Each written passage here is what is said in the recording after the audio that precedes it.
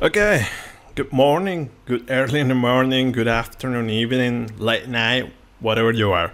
So let's move to the next topic of this module 1. So now let's talk about OpenFOAM directory organization. Okay, so how things are organized in your installation that we have this source code. So this is a brief overview. Okay, so you are not lost or you're feeling curious, you can start to look at your OpenFOAM installation. So basically when you install OpenFOAM, okay, you are going to have all these directories. Okay, so when you see italic here, these are executable files. Okay, and here we have directories. Okay, so as you follow the standard OpenFOAM installation, you should have the OpenFOAM install in these locations.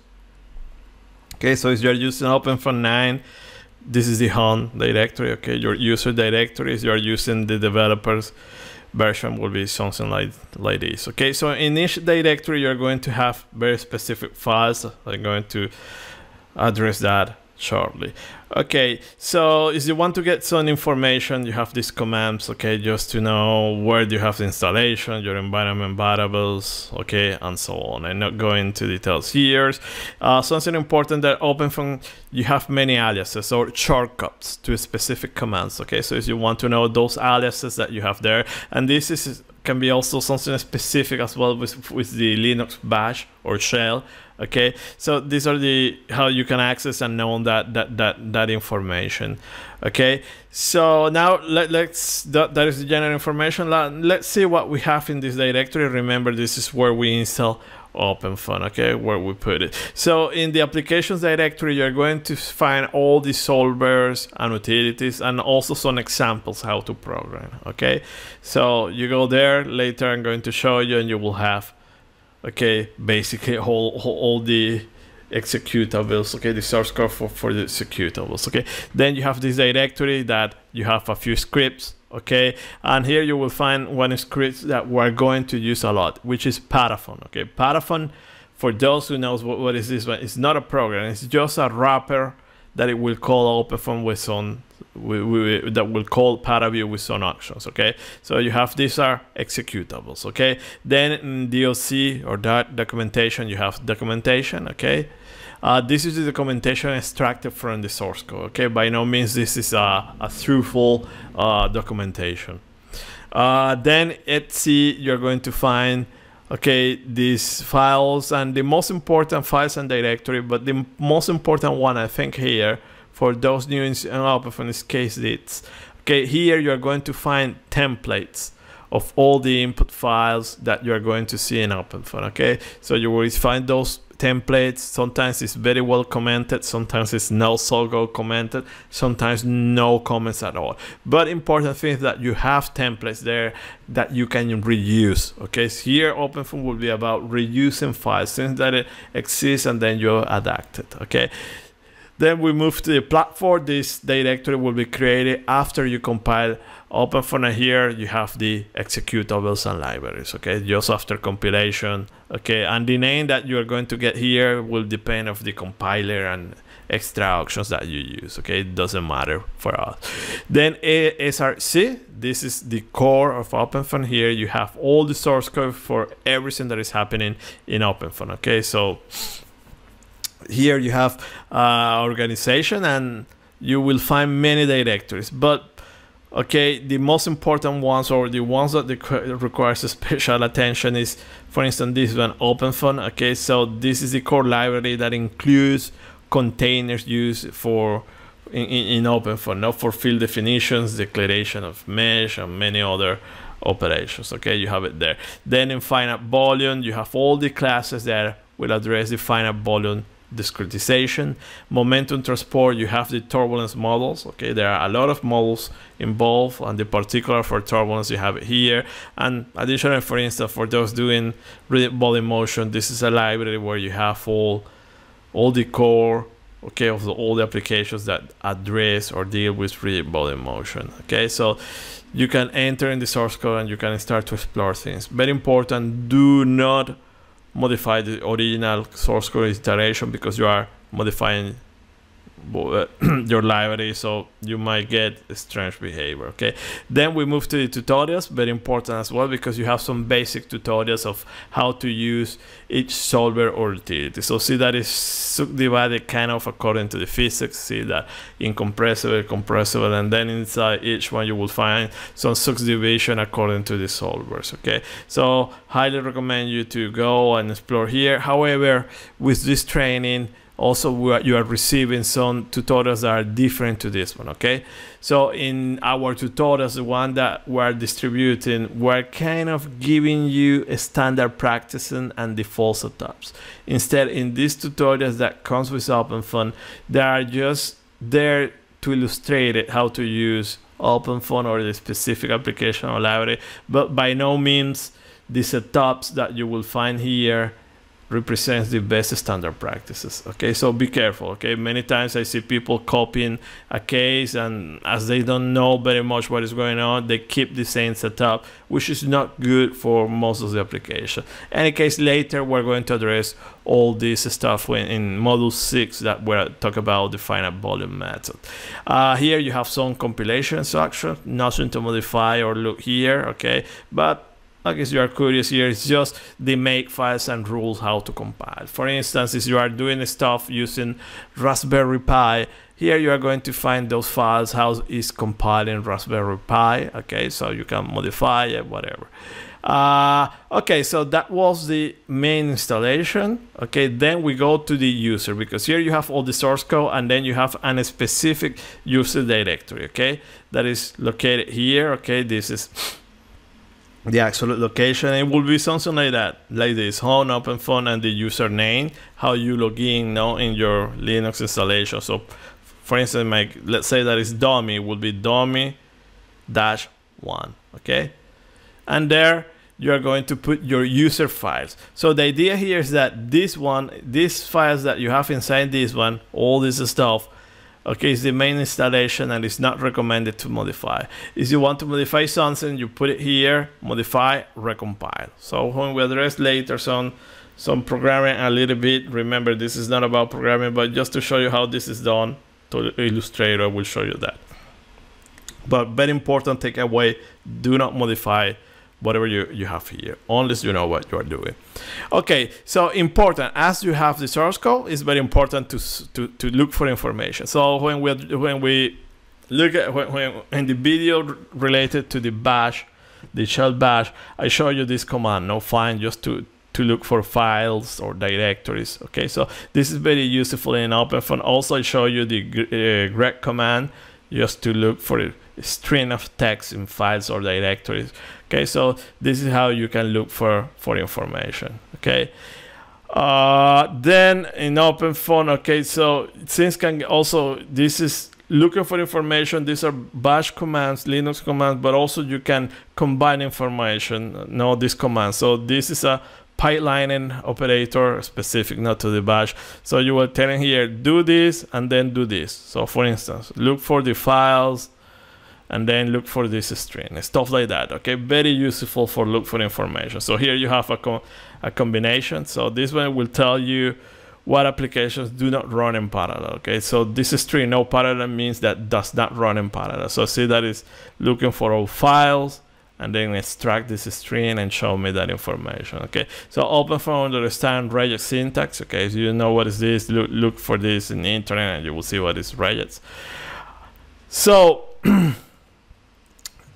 moving to this directory etc, I want to remind you, so during the bash I show you my bash rc file. This is where you have your definitions, your environment, but OpenFOAM also has its own environment variables, and you will find everything in this directory, and you will have this file bash rc. Okay, so you have that file there.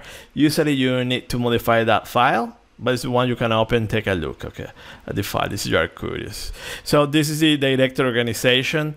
And before moving to this topic, the directory structure of an application utility, let me show you a little bit what is happening there. Okay, so here I already open my virtual machine. Let me load OpenFOAM. Okay, and just to remind you, this is the bash rc this is your file as a user, and see that you have all these definitions there that you can use. These are your environment variables, but also OpenFOAM etc.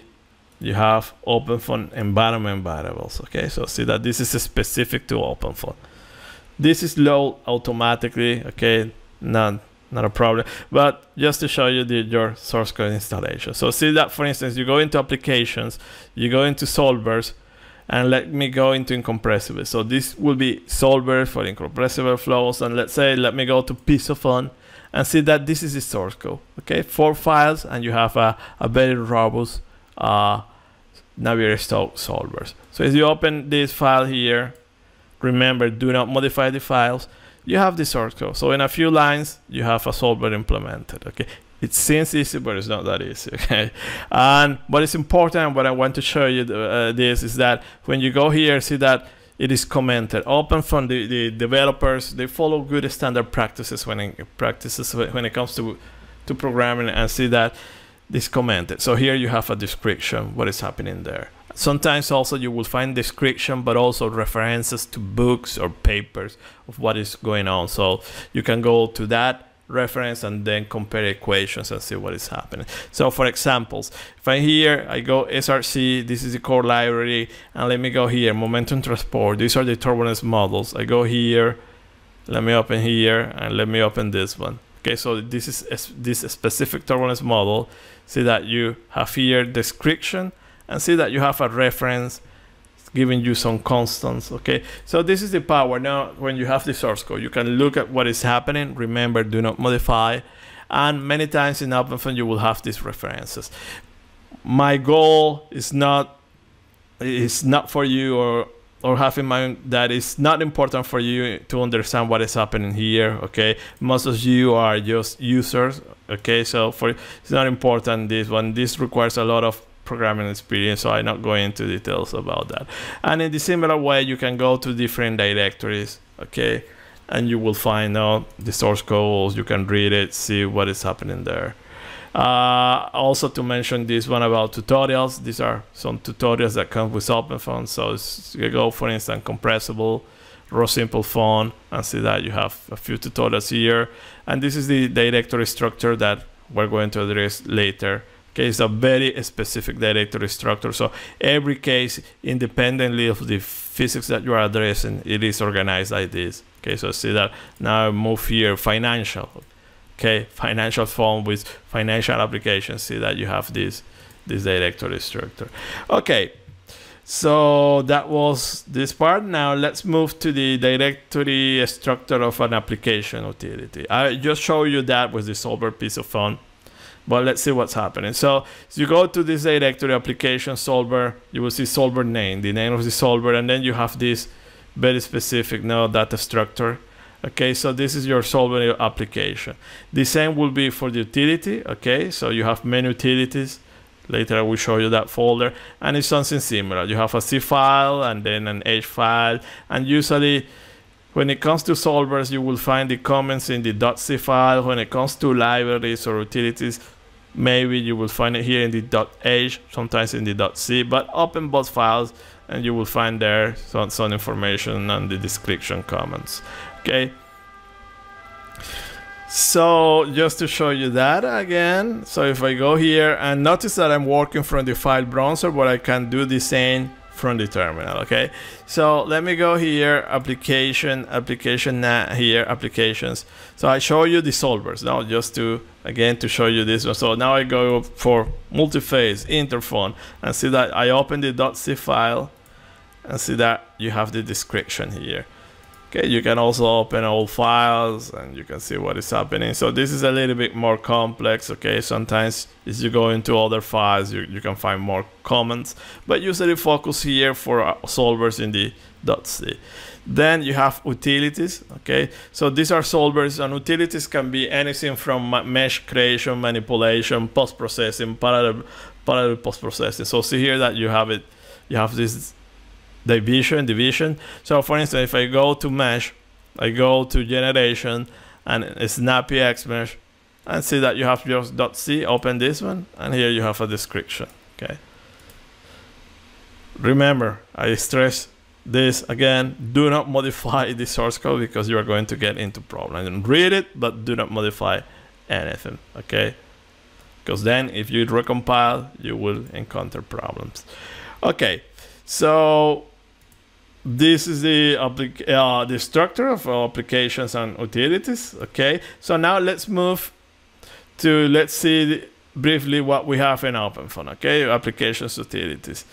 And a little bit of information here. So as you go into phone solvers now, the directory that we entered, you are going to find this subdivision. Okay, so they subdivide everything according to the physics, now specific physics that they address.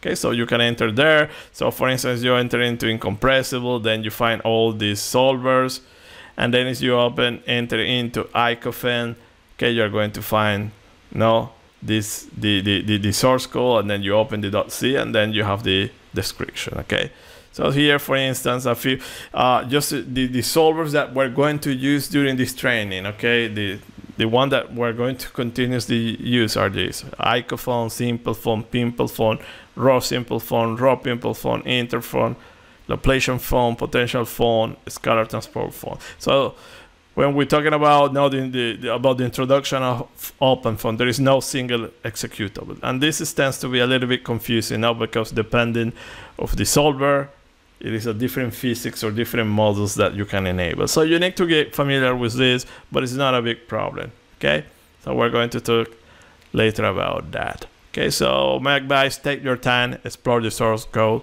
do not modify, get familiar. Okay, but we're going to have enough time to address everything. And finally, before doing our first tutorial, let's talk about the directory structure of an OpenFOAM case. When we run the simulation, and remember I mentioned that we have this specific data structure, what is going on there? So an OpenFOAM case, by the way, you can put it anywhere in your Linux installation, whatever operating system you are using. Okay, there is no restriction. However, it is recommended to put everything in your user directory, okay, in this location, just to keep things in order. Well, if you want to put everything in your desktop, it's up to you. I'm not going to tell you how to do it, but keep things in order. So you give the case a name. Very important also, do not use spaces or phonic characters, okay?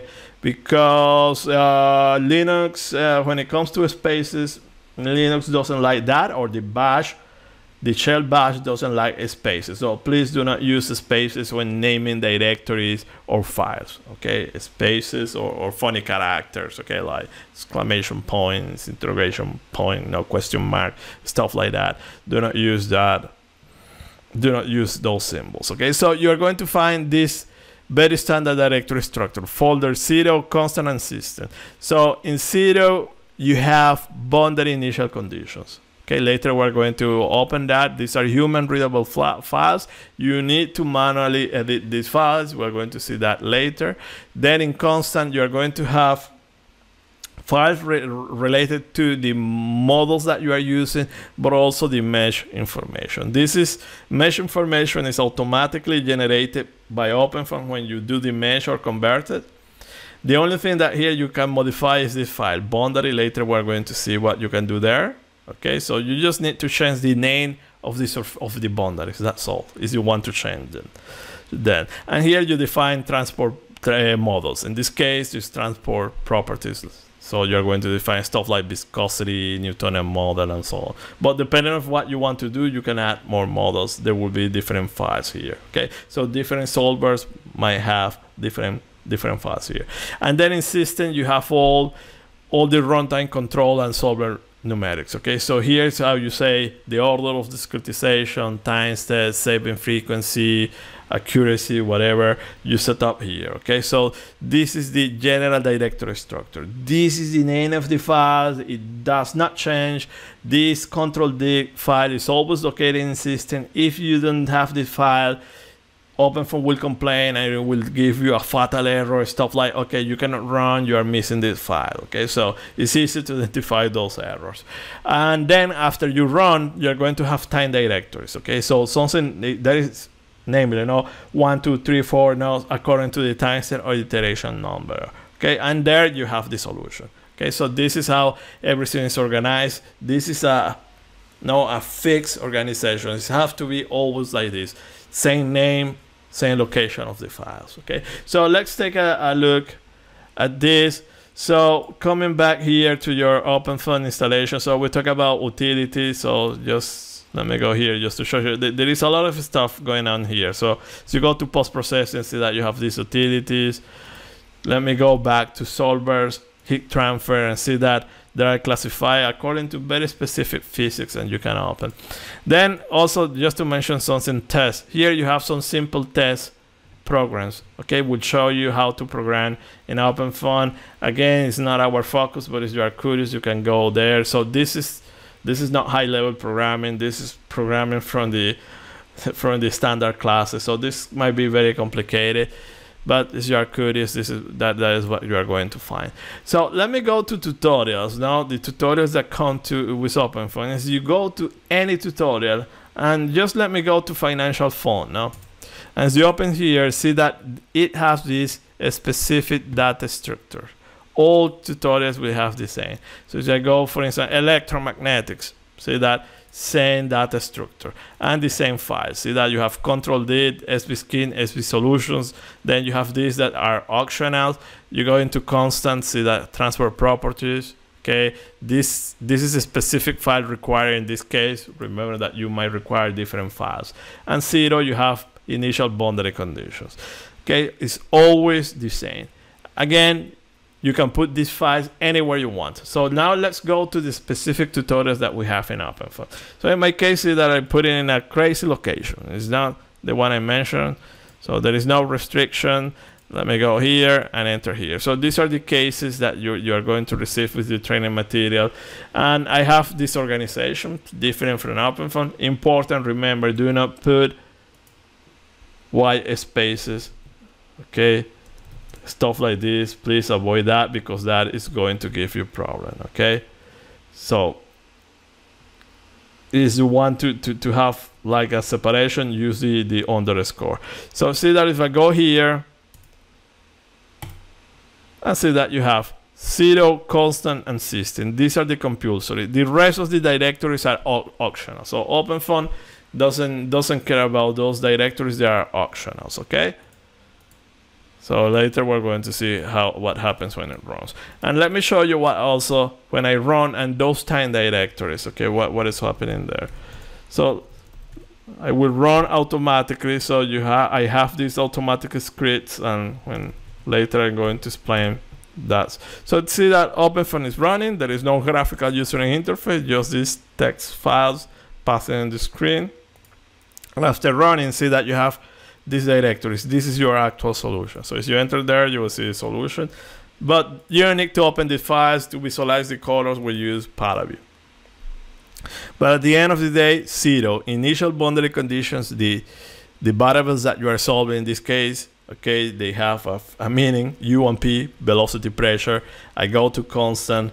See that have transport properties and momentum transport. So these are physical properties. If I open there, see that new and Newtonian model, and then go momentum transport. This is the turbulence model. I'm not using any turbulence model, laminar. And as you go into system, you're going to find the standard organization. So for me, compulsory are control-did, SVSkin, SV solution. Okay, so as you open this, okay, so later we're going to dissect these files and see what is happening there. So see that whatever you put additional there doesn't matter. OpenFOAM do not require, so it's not going to parse that information unless you're forced to parse that. Okay, so phone clean tutorials, you clean everything, and see that you go back to your standard case directory. Okay, so later also we'll show you that command. So this is the organization of the source code. Okay, important. Okay, just to stress it again, please take your time, read the source code if you want. Okay, if you don't want, doesn't matter. Okay, I think you are not. It's not going to harm you that you don't read the source code, and most of the time you are not going to develop applications. So most of the you have most of the applications there that are working, and they work very well. Okay, but if you feel curious, just go here and start to explore the source code. Okay, that's all for this chapter. the next ones, okay, we're going to start to move into the actual tutorials, and we're going to see actual applications and colors. So thank you very much for your attention. See you next video. Bye.